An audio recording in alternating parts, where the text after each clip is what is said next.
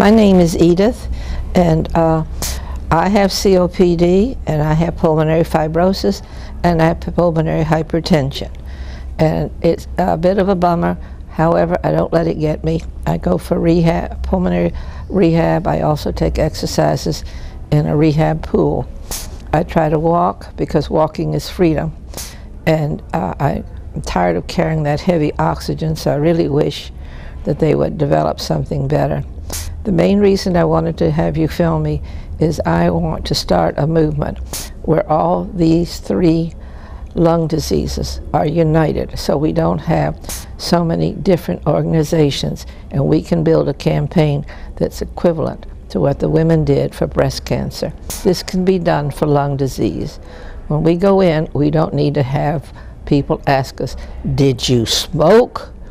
Of course I did. I lived in the 40s and the 50s and the 60s, actually in the 50s and the 60s. And if I hadn't smoked, I was around a lot of it. I don't believe most of what I have is caused by cigarettes. It just happened. But I am not going to let it get me, and I do keep going, and I read, and I use the computer, and I keep active because I think life is a precious gift, and you should too.